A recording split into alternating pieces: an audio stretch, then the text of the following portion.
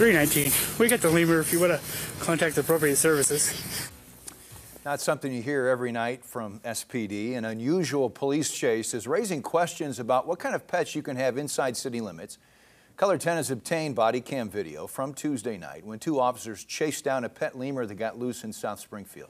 Springfield Greene County Health says although these calls are rare, they do happen. Color 10 Sydney Moran is live at Animal Control where the lemur was taken. She's explaining what the rules are for owning an exotic animal.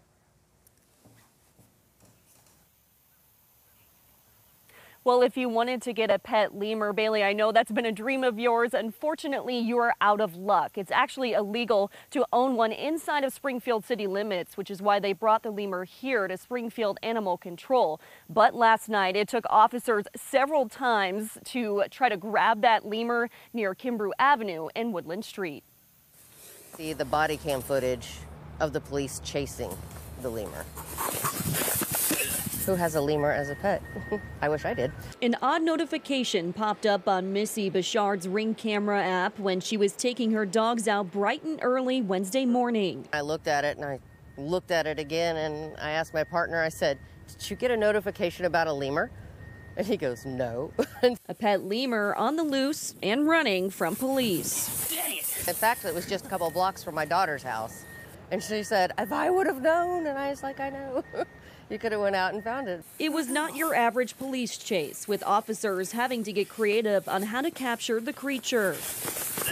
I was extremely happy to know that it was safe because they're not from here.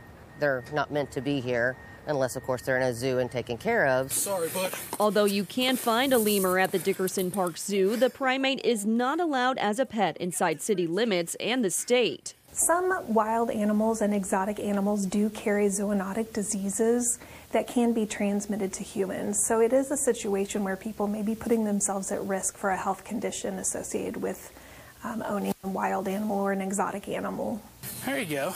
I asked Springfield Greene County Health what the repercussions are if someone does have an exotic animal. They can receive a citation for that. There would be a fine associated with the citation. They would be heard in court. 319. We got the lemur. However, and they would have the opportunity to talk to a judge about that.